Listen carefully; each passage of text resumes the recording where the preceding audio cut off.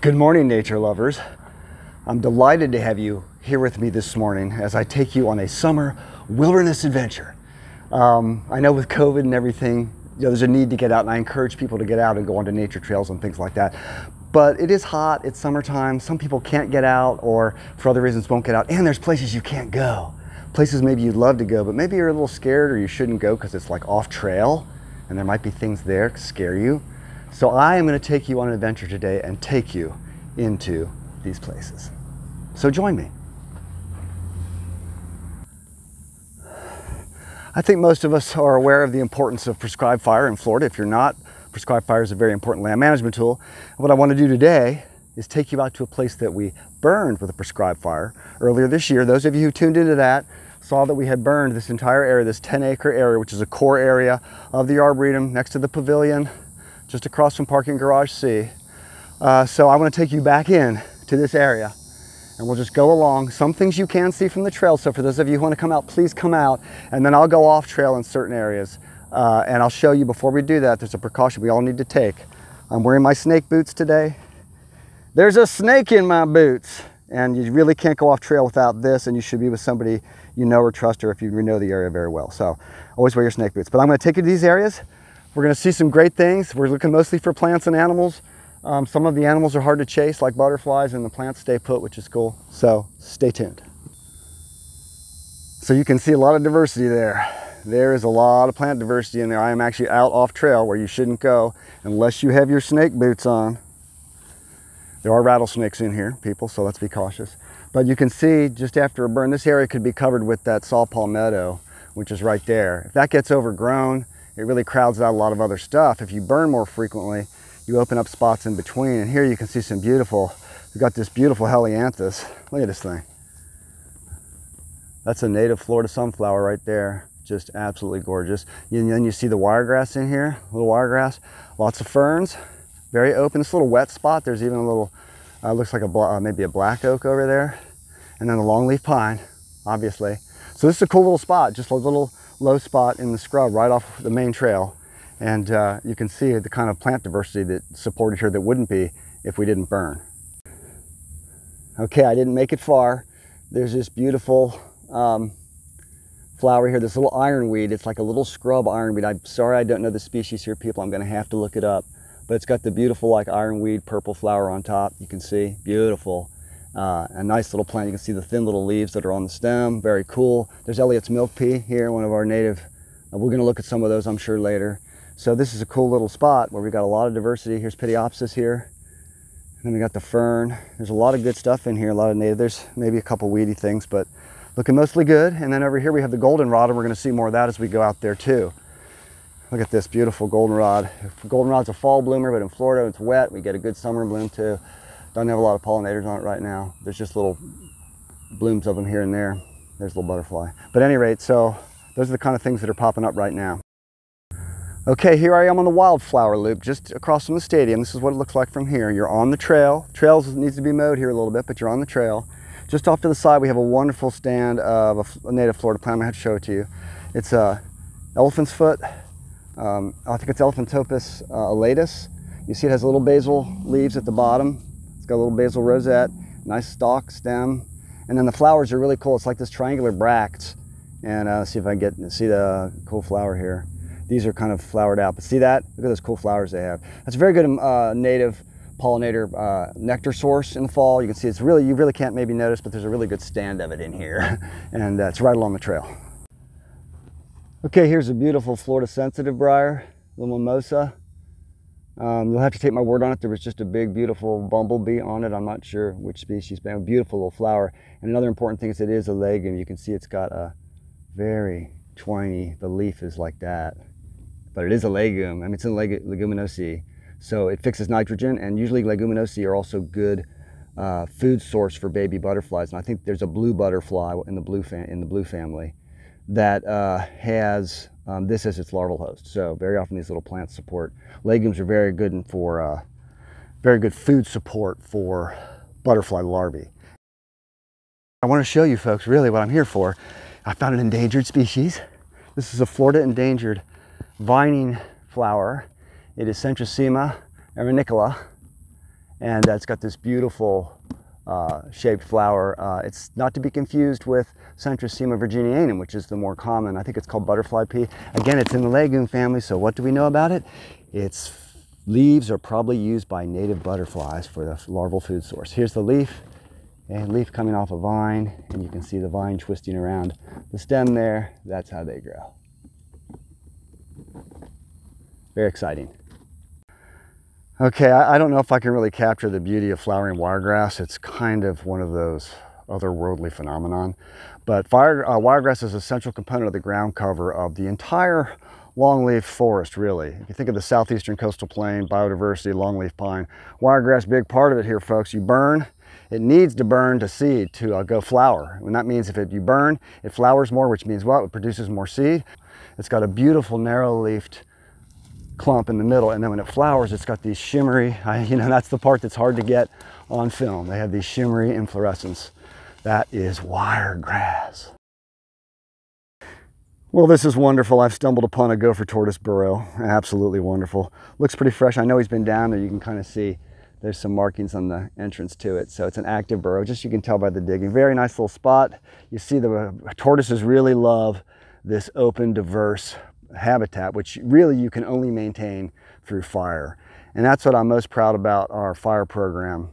That's what I'm most proud about our fire program, is that we have just had so much success at just really pushing the envelope on how much biodiversity we can support in these systems, how much value we can bring, and demonstrating that can be done. It's really phenomenal. And of course, I give all the credit to my team of people that work for me that I just barely oversee. So thank you all. Here you can see a burned opening in a more mesic area. And by mesic, we mean wet. Mesic is middle. And mesic ecosystems are in the middle in terms of their wetness, where we were before. Most of what we looked at so far is up in the xeric, more xeric end, which is dry xeric. Then we have mesic, and then we're going into a wetland. That's the most exciting part. And that's the part I'm just thinking most of you wouldn't be interested in walking in there. So I'm gonna take you in there. Okay. Now we're coming up into the edge of the wetland. I gotta go in, folks. We're in water now. I've spent a lot of my time in water, in wetlands in Florida, particularly in South Central Florida, down around the Okeechobee area, and environs, and also local ones as well. I spent a lot of time in wetlands in my day. Don't be afraid. I'll take you there, but you gotta get your feet wet, unless you have your relatively waterproof snake boots on. We're gonna go over to this meadow of redroot. I do wanna show you a redroot. I think it's Lacnanthes. Here's the genus. Look at this beautiful plant. And the flower head, oh my gosh, look at that. And in fact, there's some big butterflies on them over there. I see some swallowtails and some other things fluttering around on the big stand over there. So I'll take you over there. I think these are called bog buttons.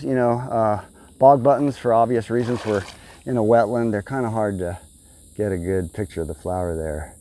But they're like little buttons. Look at them, little white buttons through there, see them? Very cool. And then a lot of the big native grasses, Andropogon virginicus through here. And then we're gonna open up into this huge stand of, and I'll try to capture, I don't know if you can see some of those butterflies out there. We'll just try to show you that, but we'll also walk up to the wetland through this side and show the transition on this side. Those look like they could be Palomedes, swallowtails. I'm gonna act like I know, just, to be clever. But oh my gosh, they're just beautiful. There's two of them. You see this one here, and there's one over there. I mean, and you got an army. You have an army of dragonflies that you can't even see because they're just moving around. But you know what that's like. Army of dragonflies. That means there's a lot of prey, food sources. Dragonfly's a top predator. If there's a swarm of dragonflies over a wetland, it means there's a lot of food source. There are a lot of insects coming out of it. So these ecosystems are so important from an ecosystem productivity point of view. Let's just put the diversity side aside for a minute. The ecosystem productivity standpoint. Look at this beautiful, this Lacnanthes in here. There's the swallowtails. I'm so glad I could bring you here today. I'm so glad I could bring you out here. I know that so many of you have never in your life stood in the middle of a redroot marsh, but it's something to behold, people. It is something to behold. I believe this is Rhynchospora. I guess, again, I'm going to pretend like I'm the authority. I got this wonderful open, loose heads on the top of it. It's a very tall sedge. Sedges have edges. Don't forget, very often sedges have three-sided stem, if you're ever wondering. They look like grasses, but no, they're sedges. They're wetland plants. So that's a beautiful beak rush. You'll find it in here. See little beaks on the flower. It's very cool. And you see more meadow beauties over there as well. So here we're transitioning back up to the upland in this wetland. And there is another butterfly. Oh my gosh, it's a buckeye. Oh, hold still. No, you're not seeing that. You know, I never get to see a buckeye like this.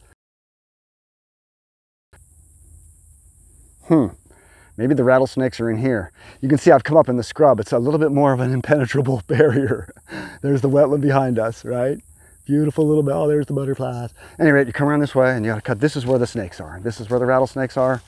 Little open sunny spots on the edge where they aren't too wet, but they're still close to things they can eat or take a chunk out of. Just kidding. The chances of, if you're careful, you gotta watch for snakes, but they generally will leave you alone.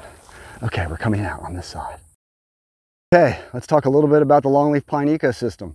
I think it's very important for us to understand that. A couple young longleaf pines here, that the longleaf pine ecosystem once covered a vast portion, 90 million acres of land in the southeastern United States. It is an extremely biodiverse ecosystem. I would rate the destruction of the longleaf pine ecosystem equal to the destruction of the Amazon in terms of its ecological importance. And we already did this. You know, we look at the Amazon and we think about saving the Amazon rainforest and the diversity and the lungs of the earth, but we participated in the destruction of the longleaf pine. And now there's a big movement to try to restore it, understand it, support the species. And that's what we're doing out here with our prescribed fire program.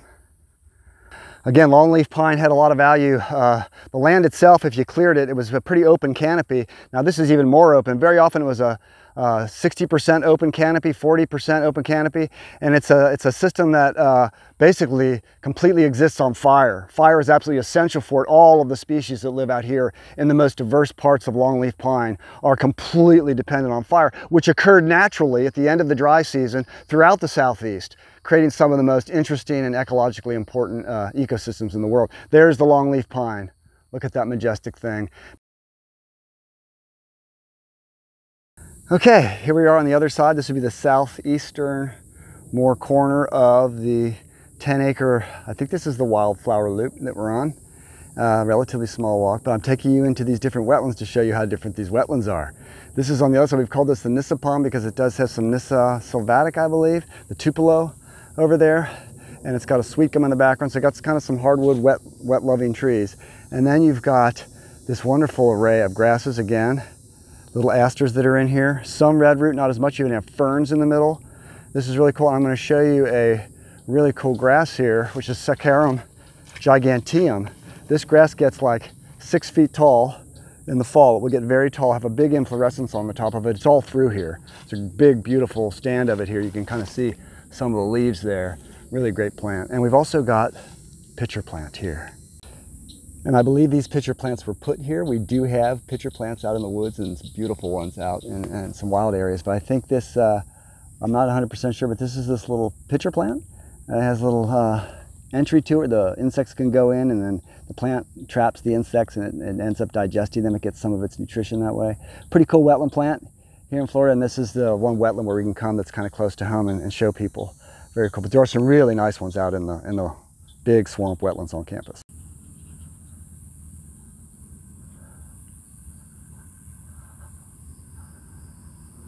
Blue stem and goldenrod. There's one of those banded dragonflies on top of there. See? See how close we can get before he goes. Oh yeah. Oh yeah. Gotcha. Folks, I'm so happy that I could take you out on this little wilderness adventure today. I hope you feel like you learned something, and I hope you think that you got to see some really beautiful things that you probably wouldn't otherwise see, because those are some really cool places I took you to, and some cool things we saw. But the other thing I want you to take home from this is that these kind of beautiful places that you have access to right here on UCF campus don't just happen by themselves. We have a phenomenal arboretum and natural resource team and landscape team here, and that group works together to implement one of the most cutting-edge natural resource conservation programs on a big metropolitan campus like this of anywhere in the world. We're doing just an outstanding job. So kudos to those guys. We manage for these outcomes. The biodiversity we have out there and the life that we're supporting is an outcome that we are seeking through our management. And we're doing what we think is the best we can. So kudos to my team, and I hope everybody has a wonderful weekend.